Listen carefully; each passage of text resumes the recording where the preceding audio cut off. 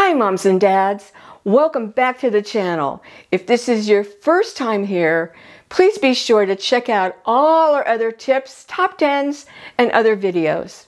If you find value in our content, please hit that like button to help our message reach even more parents, and consider becoming a subscriber to keep up with our new videos. Today, I want to talk to you about motivation. Some kids have it, and some kids don't. For some, grades are their own reward. For others, grades are just the indicators of how much trouble they are in. Still others are motivated only to put in the minimum effort, claiming, "What's the matter with C's? C's are average," or worse yet, "At least D's are passing." Motivation is usually equated with effort, which is equated with grades. The first issue at hand is whether this is true for your child. Your student could be highly motivated, putting in a great deal of effort, and still getting grades below your expectations. If this is the case, it may be necessary to acknowledge that your child is working to his capacity and become more realistic about academic expectations.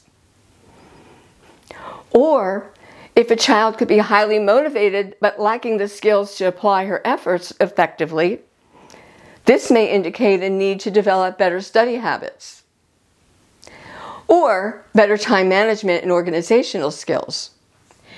If after taking a look at your child's degree of effort and study habits, you find she simply isn't motivated to put in the effort required to get good grades, then some external motivation seems indicated. Motivation can be encouraged by means of negative or positive outcomes. In other words, a child can be presented with a series of meaningful consequences if the desired grades are not achieved, or with meaningful rewards if the grades are acceptable. Now, I use the word meaningful to signify that whether they be negative or positive outcomes, they have to have significant meaning to your child. For instance, if she is not a sweets lover and you threaten to take away desserts, this may not have any significant motivational effect on her academic efforts. However, if she likes to talk on the phone with friends, or in this day and age, text her friends, then the opportunity to communicate with friends may be useful as either a meaningful reward or a meaningful consequence.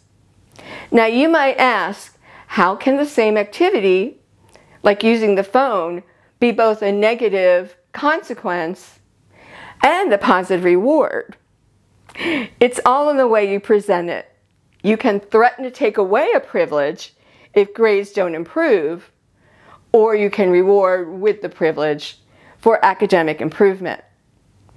Most of us are more motivated when working toward something like a raise or a promotion, rather than working away from a negative situation like threat of being fired.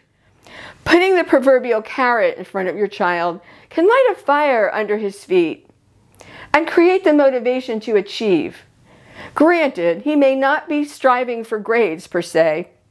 However, if the dangling carrot gets the desired result, then you both win. You get the academic achievement that is meaningful to you, and he gets the reward that is meaningful to him. To get the most out of your kids' efforts, remember to recognize and even reward their motivation and efforts, not just the actual grades. Thank you so much for watching this video. For more parenting tips and tricks for toddlers, teens, and in-betweens, check out our other videos over here, or join our communities on Facebook and Twitter. Until next time, enjoy your kids.